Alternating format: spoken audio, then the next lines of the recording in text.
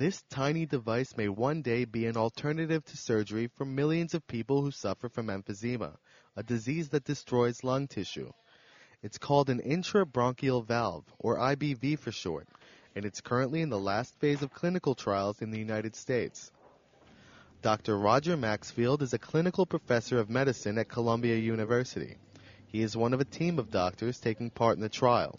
And the purpose of the valve is to divert the flow of air to the healthier portions of the lung and minimize the flow of air to the diseased portions of the lung. The valve is placed into the airways of a diseased lung by a catheter inserted through the mouth. By concentrating the airflow into the healthy parts of the lung, the damaged areas are effectively removed from the breathing process, providing relief for patients suffering from the symptoms of emphysema. The leading cause of emphysema is long-term smoking. Sufferers endure a range of debilitating symptoms, from shortness of breath to complete respiratory failure. There is no cure for emphysema, but it can be treated to improve quality of life. For serious cases, remove the diseased portion of the lung. In critical cases, a complete lung transplant is required.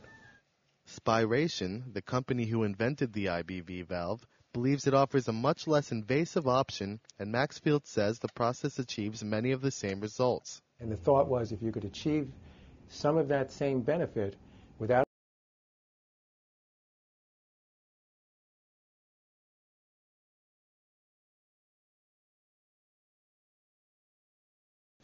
He's been diagnosed with chronic bronchitis and emphysema. He didn't take part in this trial, but could be a candidate for the IBV valve treatment if it were to be approved by the FDA and if his condition worsened. The procedure appeals to him much more than the other options. Surgery is invasive, and a lot of things can go wrong. I mean, it's not a simple thing.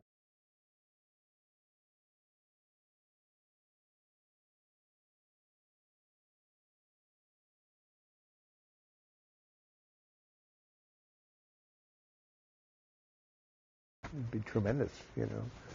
While the IBV valve may be a promising step forward in the area of emphysema treatment, it is by no means a cure. Both Dr. Maxfield and Colt Givner say the best way to avoid this disease is prevention, which they say can be summed up in 3 easy words: do not smoke. So, you know, give it up. It's not cool anymore. Ben Gruber, Reuters.